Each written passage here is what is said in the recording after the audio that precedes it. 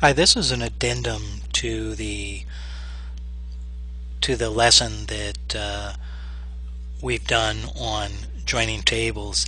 And some of you may be out there thinking, as we've gone through all of this, where you have to kind of keep track of the row count and all that stuff, and you may be thinking to yourself, you know what, why don't I just left join everything?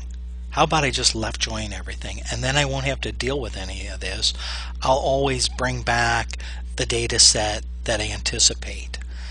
And on face value, that would seem like a something that you might want to do. However, a left join compared to a join is a very expensive operation.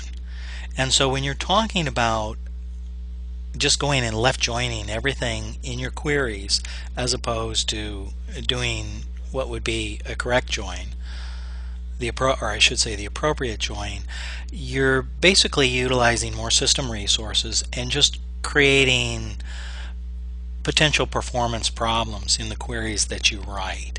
And I've seen that a lot, where I'll come in and I'll look at people's queries and they'll have 8 tables open and they'll all be left joined, and I'll usually, if I'm not familiar with the particular database, I'll kind of take a step back and go, do all these tables need to be left joined?